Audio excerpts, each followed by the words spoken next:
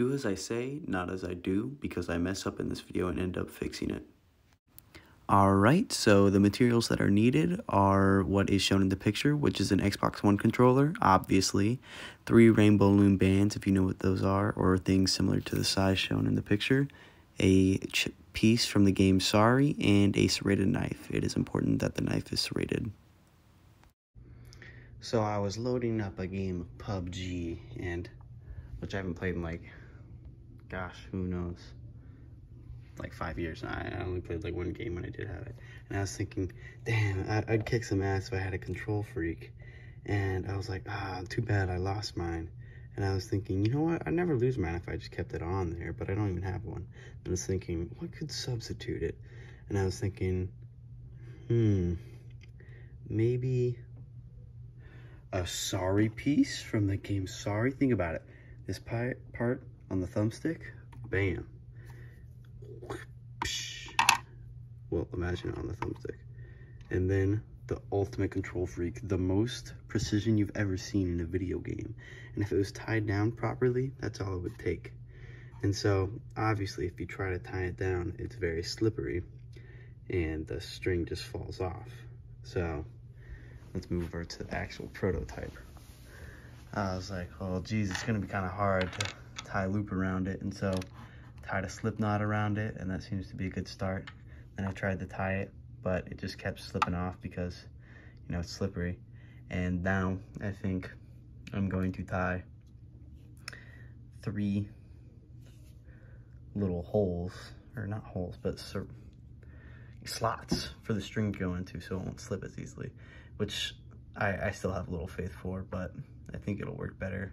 And I think if this does work, this will be the most awesome Xbox controller mod ever. All right, I'll show you some slot making. All right, and so here's my piece. I already have a little bit in it already, but it's really difficult, as you can see. Doing this, you need a really good grip on it. And it's dangerous obviously. So think about this. Let's take it down here. Let's put a lot of pressure on the knife. Instead, what? That works just as badly, so. Oh, this kitchen knife will never be usable again. Like, I swear to God.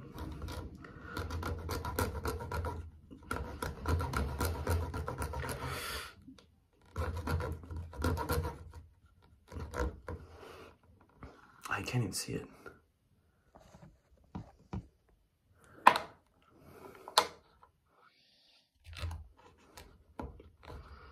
So let's just try dragging it down from the top here.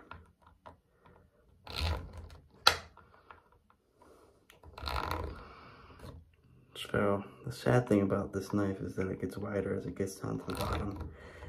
And so that means the serrate is small. And as it tries to get more done, it just comes in contact with the metal and makes it harder to do so. Like, if you look, I don't know if you can see the detail in this, but it's starting to form a triangle. And not even fucking straight to the center, geez, that's embarrassing. But it's starting to form a triangle, and it's gonna not allow the serrate to do its best work. Disappointing, but you know, I don't think I just need a little more thickness, and this will be good.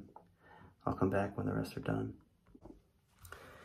Don't know if you can tell, but I'm obviously in the bathroom because of the giant curtain behind me. And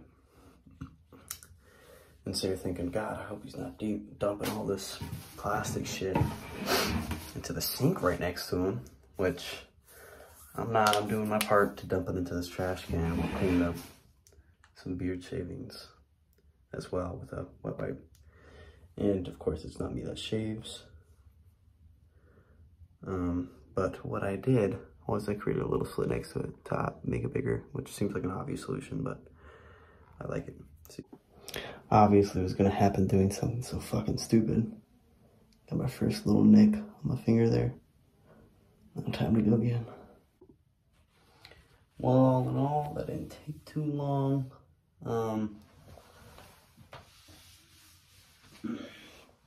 Oh shit, fucking wiping it with that. Didn't take too long, only got one cut, which did surprise me. I was very happy with the lack of cuts. Final result, totally looks better from this way. Since COVID cut short my geometry class, my 60-degree, fuck, I don't even know if I got that right.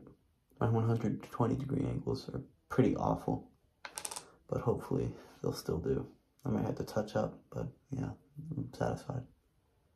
Thought I had it, and it just came right off. But, oh my gosh, hold on. Twist it the other way, and it's really, really, really, really stable. Wow. Well, except for this way, but look this way. Good. Oh my gosh, look, I'm putting a bunch of pressure on it. That's really good. I'll have to tie that again. You know, I thought I was so smart. I fused the two ends of this rope together. I was like, Jesus Christ, I'm so smart. And then obviously I tried to wrap it around and it fucking didn't work. And I just didn't get a rubber band. I sawed everything in this and I didn't even get a rubber band. Oh my God. Get a rubber band.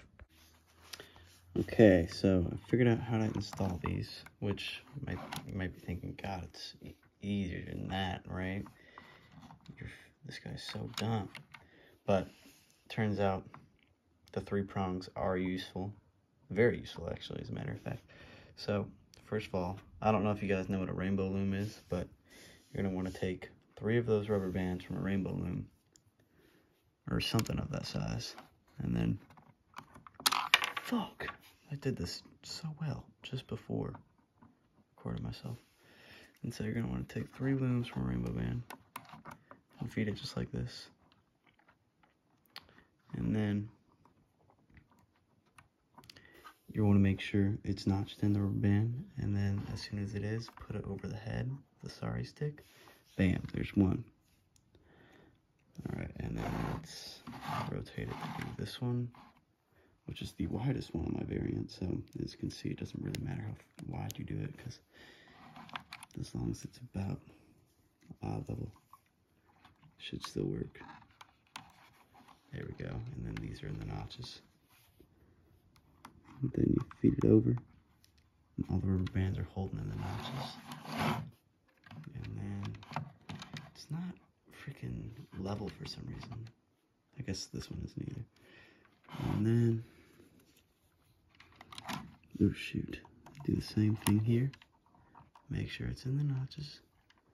Grab it, feed it over, bam. Oh my gosh, you got, okay, it's, hopefully you don't yank on this thing because it's obviously not that strong, but I mean, damn, it does its job pretty well, I don't know. And this way you don't have to tear up your controller. Oh my God, that is so shoddy. But it kind of looks kind of good. I don't know, if you do the geometry well. Oh my God, I'm really surprised. There we go, and now you have your own control freak, and it won't fall off if you whack it with your thumb. And if it does, it's not too hard of an installation. But yeah, that's it, guys. Wow, jeez. Just a little note. The deeper your cuts are on the sari piece, the least likely, or the less likely, proper grammar, the rubber bands are to slide out of place, because you see here, this one is kind of shallow, and this one slides out of place pretty easily, so make sure those cuts are nice and deep, and they will stay in place no matter what. I might actually go and redo this, but yeah. I hope this was a helpful little tutorial, or cute little video, and I hope it works well for y'all.